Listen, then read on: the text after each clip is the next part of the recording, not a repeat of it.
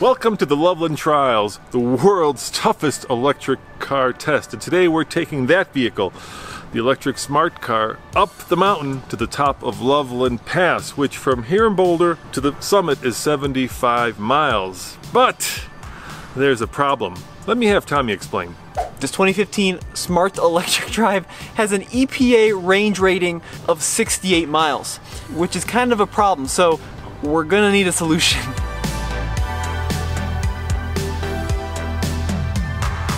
So what we're going to do is we're going to do something unique. We're going to drive the smart car up as far as we can to the top of Loveland Pass. And when it's about to run out of juice, we're going to turn it around and we're going to point it back down the mountain and see how much power it regens until it runs out. So we'll see if indeed it can go 68, but the range might be less or it might be more than 68 miles. And there's really only one way to find out, and that's to put Tommy behind the wheel of the Smart and me behind the wheel of the Land Rover.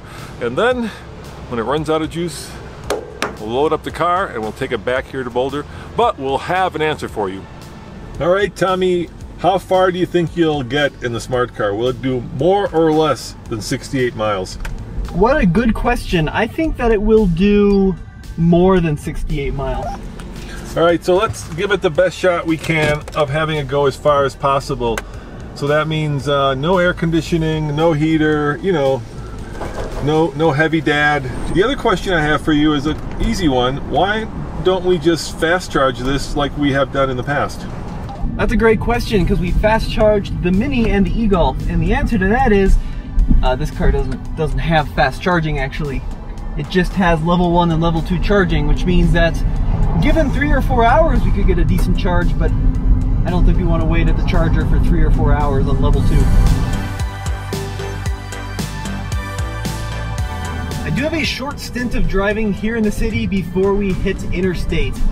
And let me tell you what, this car is amazing in the city. You know, it's funny, at the office we have a bunch of really expensive and high-end press cars, from Mercedes to BMW to Lexus, but no. Everybody wants to drive the $7,000 electric smart car because it is so much fun. It really is like the cross between a golf cart and a go-kart.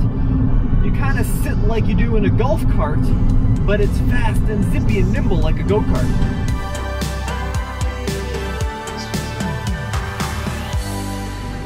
The smart car is a little bit unusual in that I don't have any eco modes. All you get is a little bar here in the dash that tells you how ecologically you're driving. So basically, the higher the eco score, the smoother and more efficient you're driving. So I'm going to want to keep that eco score way up. It's at 85% right now, which is pretty darn good, but there's no like special green mode or anything in the smart car. And I actually have 2 little gauges up here in the center of the dash. One is my state of charge battery percentage gauge, and then the gauge on the right is a power percentage gauge. And that basically shows me how much throttle I'm using. And then this car has pretty aggressive regen, 3 modes of regen. I'm in the highest regen setting, which you adjust with the paddle shifter. So basically, when I let off the throttle, it coasts to a stop pretty quickly. It's actually very impressive for a 2015 car. 68 miles of EPA rated range doesn't sound like a lot, but I think you'll find for everyday driving, it's plenty for most. I challenge you to start paying attention to your daily commutes and your daily driving habits. Do you normally drive over 60 or so miles? Because I certainly don't. And the nice thing is with the Smart, every night you go home, you plug it in, and in the morning you have a full charge. So it really isn't a concern for most city driving, at least I find.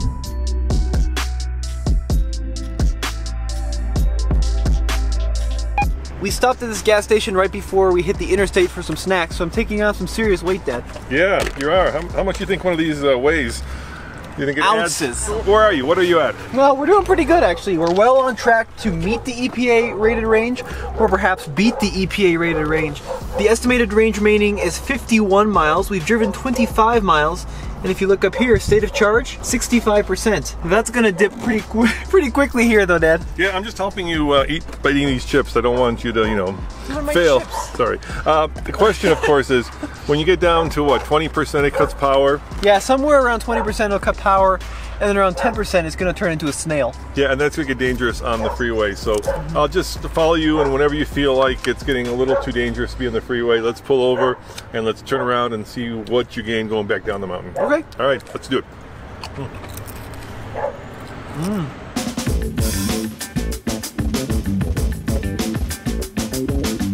The first 25 miles have gone very well. The next 50, not so well, because it's straight up on I-70 to the top of Loveland Pass from here on out. Now, some specs about this car. The battery capacity, 17.6 kilowatt hours. That's extremely small. To put that in perspective, the Tesla Model S or X is like 100 kilowatt hours. And of that 17.6, only about 16.7 are actually usable because they leave a little buffer so you don't brick the battery if you run it completely empty, like we very well might today.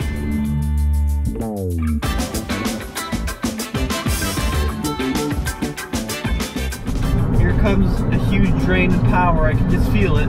65 miles per hour and plenty of throttle to spare if I needed to pass someone. The surprising thing is as small as this car is, as short as the wheelbase is, it's very stable on the highway. So it's zippy in the city, but extremely stable on the highway, which is extremely surprising. And I think part of that is because of this car's German roots. Of course, Smart Car is owned by Mercedes-Benz.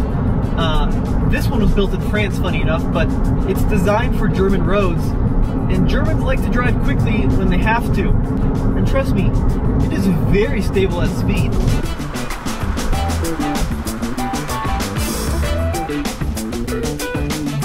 So here's the status update. We are coming into a tunnel before Idaho Springs, Colorado. We are approaching like 9,000 feet above sea level, pretty high.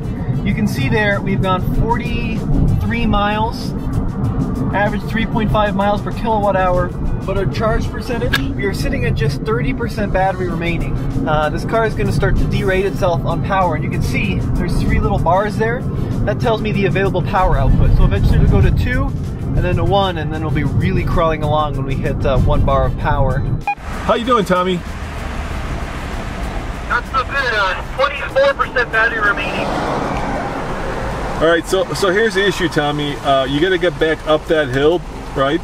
And I'm worried that there won't be enough actually to regen to get you back up the hill before you can go back down to Golden. Yeah, I'm worried about that too. Why don't we do this? We're stuck in traffic anyway. And there's an exit coming up. Why don't we turn around here, and that way you'll have enough power to go back up the hill. Or if you don't have enough power to go up the hill, we could also just go down the canyon. Yeah, both of those are good potentials. What I'm worried about is we're entering a work zone here, and if we run out, we could clog up traffic badly because there's nowhere we could load up here. Good point! I never even thought about that. You're right. Look, there is no shoulder here. We have just lost our shoulder.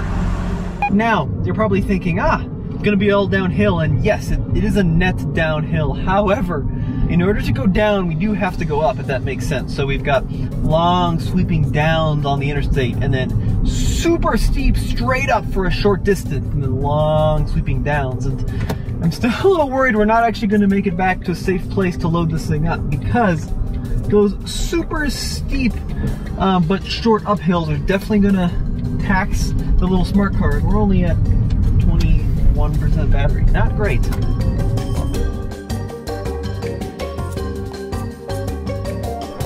All right, well, you make the call. I mean, if you feel like you're not going to be able to make it back up the hill, I really don't want to be loading this thing on a trailer on the side of the interstate. So the other option is you can hang a left and go down the canyon. Yeah, but if it dies in the canyon, then you're definitely not going to load it up. Yeah, there are pullovers and trailheads at the canyon if worse comes to worse, but you're right, there are parts where it would be tricky.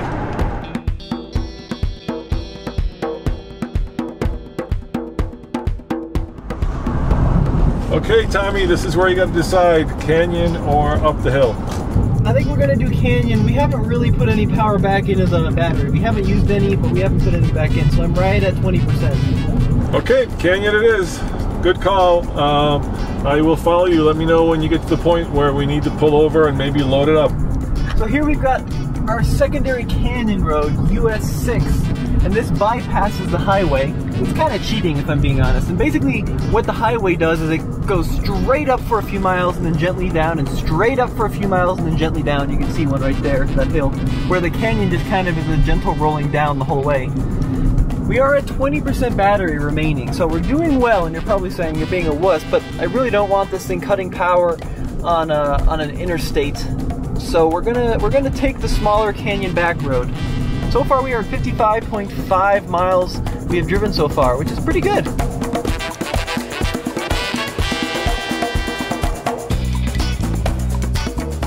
Alright, so check this out. High voltage battery at reserve.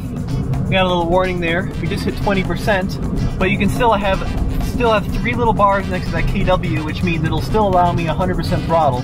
So it's not derating itself yet. That's good to see, but that might start happening. I also have it on high regen. That's what that little plus next to the D means.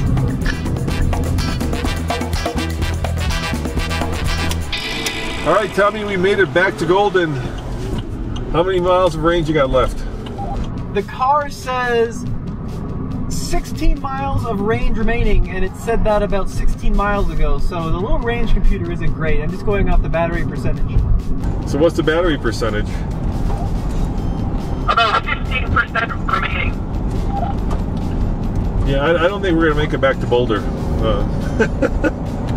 But we can try going as far as the little guy will take us, see what miles we end up getting. I'm still curious. What's your total mileage now? 70.4 miles driven. Wow, so we've blown past the 68. That's pretty good. Check it out, I hit 100% on the eco score. I've never seen that. I didn't even know that was possible. Woohoo!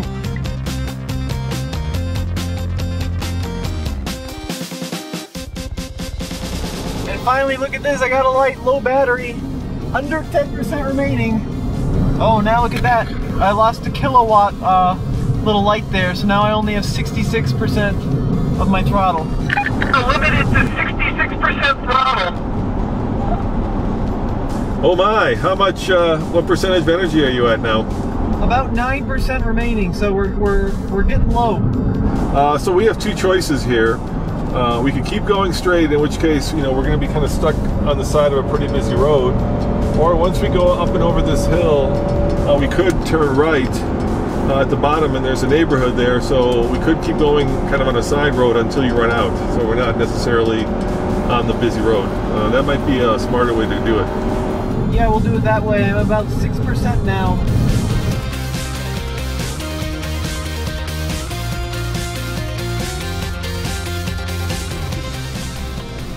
I see you're turning into the neighborhood, Tommy. Are you almost out of power?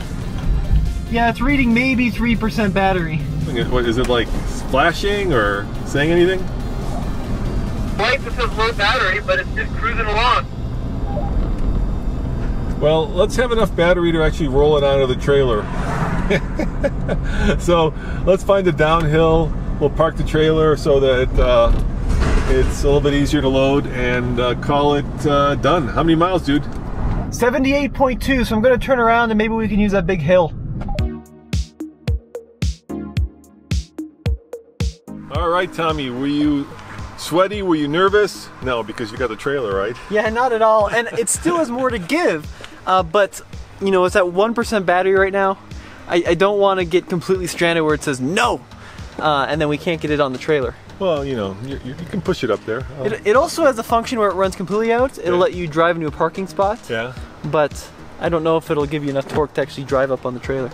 Yeah, I think we've proved that 80 miles of range is well beyond what the EPA says, which is 68. Yep. And I think we proved that it's a fun little city car, that if you had it taken the mountains, you could, but just don't drive more than 79.2 miles. Yeah, let's load it up there. Make sure that we can get it back to the office.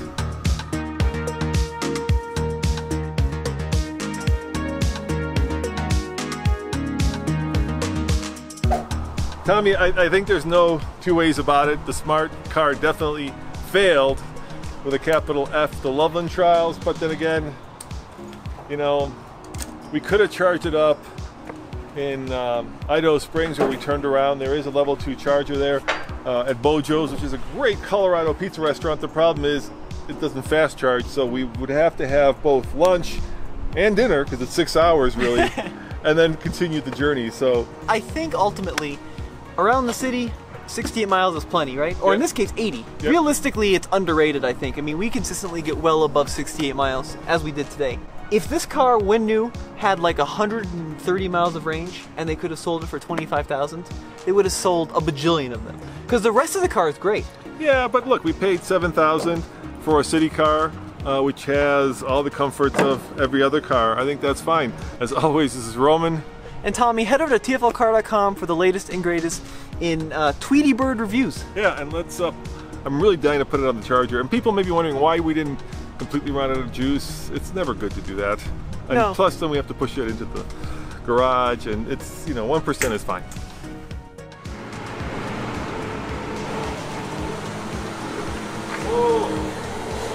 Drink car. Drink. 15.7 amps. How long does the sail take to charge fully? 6.5 hours to full.